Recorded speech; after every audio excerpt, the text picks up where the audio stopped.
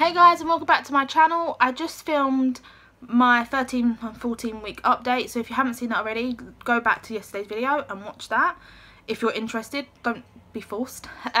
This video is going to be all about bleeding during pregnancy. Now, disclaimer, I'm no doctor, and actually I've never had a reason why I have bled during pregnancy, but I have done tiny little bit of research, so I'm not as worried, and it's never been heavy bleeding, which I know some women have experienced. So I found out I was pregnant when I was 4 weeks and 4 days, I believe.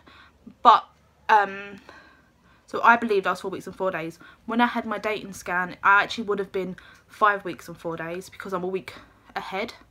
So yeah, so I'm going to just talk about what I believed I was and then to the point where I am now. So I was 4 weeks and 4 days when I found out I was pregnant. And then about a week after, so it must have been about 5 weeks and 2 days. Obviously, I'm going back quite a few months, so I should have wrote it down. I didn't, but it was about 5 weeks 2 days, and I had some spotting. Now, when you're pregnant, you don't expect to bleed. Obviously, no one expects to bleed when they're pregnant. I know it's obviously some women do bleed, but I wouldn't have said that it was very well known unless you are pregnant and part of the pregnancy community when you go to look up for advice. Other than that, I don't think that you would know that you could bleed during pregnancy, for example. My partner Mike, he didn't ever think of bleeding during pregnancy, and a few family members that had children also were a little bit worried when I've told them that I bled before, because they're like, then it's something that they've not really heard of as much. So going back to the point of the video, that day I started spotting. I had been cramping, but I'd been cramping since I found out I was pregnant, but they were like very mild cramps. They weren't like period cramps. They were like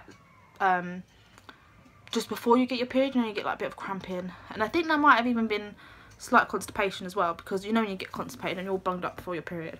It was kind of like that, and a little bit of cramping. So I just called 111. Here in the UK, it's for urgent care, but not emergency like 999 or 911 in America. So I called 111. There you have to answer this, like, all these questions to make sure you're not like severely ill or whatever. And then they get a doctor to ring you back if they feel like you need a doctor to ring you back. So obviously the lady knew I was concerned. I think it's a nurse you speak to first and a doctor rings you back. I think it's like an on-call nurse. So a doctor called me back and he basically said it can be completely normal. If you have any clots or heavy bleeding, you need to come to the emergency room, the A&E, because it could be a ectopic pregnancy, which is when it develops either in the fallopian tubes or elsewhere, but not the uterus. And that's what bleeding is sometimes caused by. It's not a thingy pregnancy. So I was like, okay. So I was a little bit worried, obviously, but it was just spotting. It was very light. It was like what you get just before your period. So it wasn't nothing to be too concerned of. And he said, basically, if it gets any worse, then you're probably having a miscarriage. But if you get severe bleeding with pain, go to the A&E. And then it happened, I think about a week I had it, but it was just every now and again, and it was never like in TMI, it was never in my underwear. It was just when I wiped, I noticed that there was a bit of blood, and then it just went. I didn't have any more bleeding until about 8 weeks pregnant.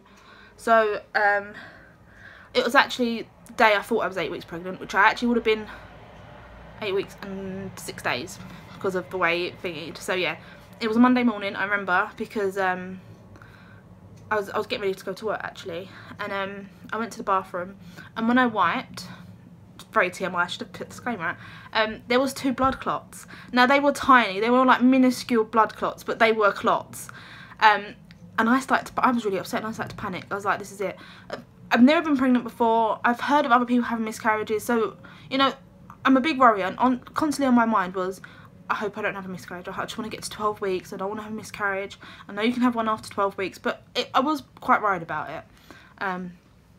So I went downstairs, I burst into tears, told my dad, and I was like, should I just call my midwife? Because I had seen the midwife by then. And that's a good point as well, because let me go back a bit. When I was 6 weeks, which I actually was doing 7 weeks, I saw my midwife for the first time. And I said to her I was worried about an ectopic pregnancy. I have no reason to be worried. My tubes are fine as far as I'm aware. I have no scarring or anything. So there's no reason why I should have worried about that. But I was having cramping. I was still having cramping. And I was like, well, I'm a bit worried because I'm cramping. And she said, if you had an ectopic pregnancy, you wouldn't be able to talk to me. You'd be in so much pain. You would be on the floor crying. I was like, oh, right, okay, well, that makes sense. So, she made me actually feel a lot better and more at ease. So, fast forward, I found the 2 clots when I went to the toilet. So, I went downstairs, saw my dad up, and he was like, I was like, should I just call the midwife? Because obviously he didn't really know what to do. So, I called my midwife, and she said, I need to go up to the local hospital. They have a special ward there. If you're under 20 weeks, you can see someone if you have any complications, where my hospital is. But luckily my friend Chloe was with me, and she took me up to the hospital so I can go to this ward. I was so scared. I was like, but she helped ease me and make me feel better, because she does. In a bad situation, she makes you laugh, which is great. And I needed her at that time. And for some reason, I didn't tell my partner Mike. He was at work. I didn't want to worry him. I thought, if it's nothing, then I'm worrying him over nothing. And I just didn't think to tell him. And I was more concerned about what was happening with myself and the baby. So I was like, just, you know, don't worry. So we've gone up to the hospital. I told them what was wrong, and they said, okay, please take a seat in the waiting room. We'll get someone to see you as soon as possible. Obviously, it's like an A&E situation where it's like first come, first serve. A bit like a walk-in situation if you have walk-ins where you live. So I went into this waiting room. There's other pregnant women there, of course. And you know, Chloe was making me laugh and making me feel better about it. And I needed to go to the toilet while I was there. I think I was waiting there for at least 2 hours. It was, yeah, at least 2 hours. But I went to the toilet while I was there. And when I wiped, it was just brown blood, like a tiny minuscule bit of brown blood. So basically, what that means is it's dry. It's old blood, right? So I'm not actively bleeding as such. So that made me put at ease. I told Chloe, I told her everything. I was like, oh, I'm not as worried now. So see a doctor. Might have been a nurse. I can't remember, but I saw someone. I think it was a nurse. And he was asking me about my symptoms and stuff. And he reassured me. He said, sometimes this happens. Most women are up here because they're bleeding during pregnancy, and it's completely fine and completely normal, and doesn't mean you're having a miscarriage. So obviously I felt a bit better then. He needed me to take a urine sample. This was a little while after I first went to the loo. And I went and done my urine sample. When I wiped, no blood. So I was like, oh my god, thank god for that. So that put me even more at ease. And then I had to wait a little bit longer to see the doctor. I don't know why at this point why I had to see the doctor. So I was like, okay, went in the waiting room, and then I get called to see the doctor a little while later, and they want to do a vaginal ultrasound. So my mind was like, oh, thank god for that. But then also it was like, poor Mike, he won't be here, he won't get to see it. Like, oh, what have I done? You know, just I felt bad because Mike wasn't there, and obviously it's his baby. So I had to lay down. She did the vaginal ultrasound, and I saw this tiny little bean. And I mean, to me it just looked like a bean, and it had like a little heartbeat, and I could see the heartbeat. And she said, your baby's fine. She said she couldn't tell me anything else. All she could tell me is if the baby's doing okay. She said it looks absolutely fine. And she looked at my cervix and said that my cervix is 100% closed. So it looks like there's nothing to worry about, which was obviously, oh, thank god. And I think because me and Chloe were so relieved, actually Chloe shed a tear, because she was like, oh my god, that's your baby. It's like, makes it all real, kind of. So because, what was I saying? Yeah, because obviously it was kind of emotional and quite quick. I didn't get to take a picture or anything of the ultrasound machine, because they wouldn't give you a picture. It was just like an emergency ultrasound. But I think if I said, okay, I can't take a picture, I think she might have let me, because she was a really nice doctor that was there. So I just didn't think, and then we come out of there and I was just so relieved.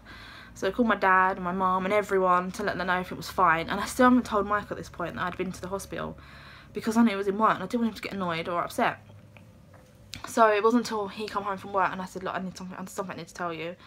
That I've been up at the hospital and whatsoever. And he was a little bit annoyed that I didn't let him know, and he let me know that even if he's at work, he still wants to know and he still wants to come down, because he wants to be there for me. And I just didn't think about me in that moment in time. I thought about the baby and making sure the baby was fine. So I should have told him, basically. Moral of the story, if you have a partner and you're worried about telling them because you don't want to worry them because they're at work, they'll probably want to be with you. So make sure you let them know, because they want to be there for you and how you're feeling, you know. So I should tell my ex, but obviously, yeah. So after that had actually happened, they didn't tell me why I had the blood. So I did some Googling and watched some other women's videos about bleeding, because after I'd had the vaginal ultrasound, I actually had bled a bit more than I had done previously, because I've had the vaginal ultrasound. So I called my midwife and I said, look, I'm still bleeding, is it because I've had the vaginal ultrasound? And she said, yeah, it's because of that. That's why you are. So you have to be on bed rest. So I was on bed rest for a little while, a couple of days. And then, so I did some research, and it looked like it could be breakthrough bleeding, which happens at 4, 8 and 12 weeks pregnant. And I believe it's something to do with the way your period or your cycle is. Something like that. I'm not 100% sure. Look it up otherwise, because I looked this up ages ago, so I can't actually remember the full thing about it. But it was something to do with that. So I was like, oh, okay. So maybe it's that, because I don't know. And then another woman that I've watched on YouTube, she had bleeding at 12 weeks, and it was literally just because her cervix had ruptured. Not like severely, like she obviously had a cut or something, and she bled quite a bit, but there was nothing, didn't harm the baby was fine, she was fine in the end.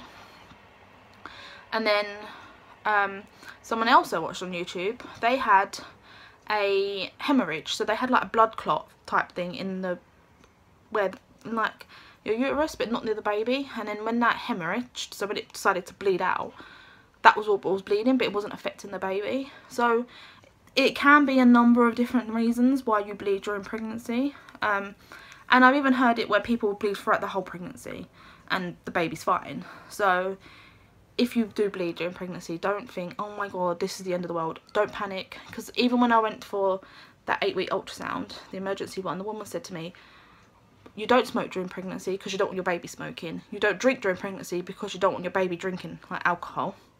And if you worry during pregnancy, your baby will worry during pregnancy. I know we all do it, we all worry, but the best thing we can do is try not to worry. Because if we're worrying, our baby's going to be worried, which isn't good for the baby, obviously. Because stress and worry can cause serious complications. I meant like several complications, not serious. Maybe serious, I don't know. So I was expecting to bleed at 12 weeks. So then it came round to my 12-week mark.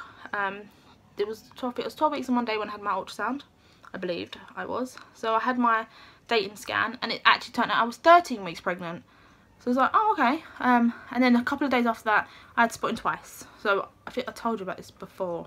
So just one morning and then the next morning, and it was my minuscule. It was like hardly anything. Less than it ever had been before this and whatever. And since then, touch wood, you know, I've not had any bleeding since.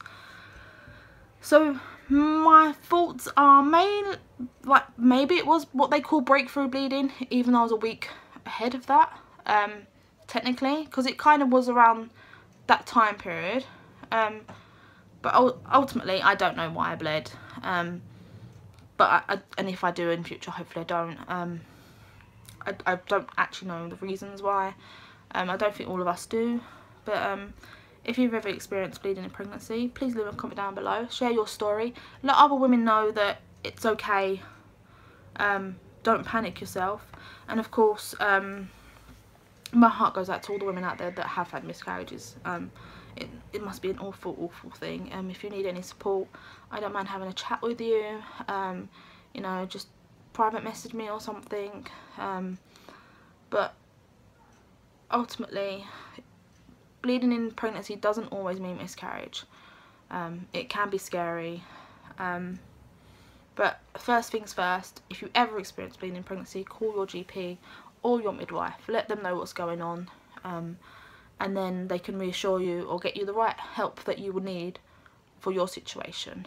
So yeah, thanks for watching my video, guys. I hope that was somewhat informative. It wasn't highly informative. I'm no doctor, as I said before. I'm no expert. I hope it helped some women if you've ever had bleeding out there. But as I said, don't just watch the video about bleeding. Make sure you tell your doctor first. And if you just find comfort in these, that's great, absolutely great. I found comfort in other women's stories about their bleeding. If there's anything else I've missed out, I'll put it in a future video. But I think that's mainly what happened. If I experience any more bleeding, I'll also update you guys. So yeah, thanks for watching my video.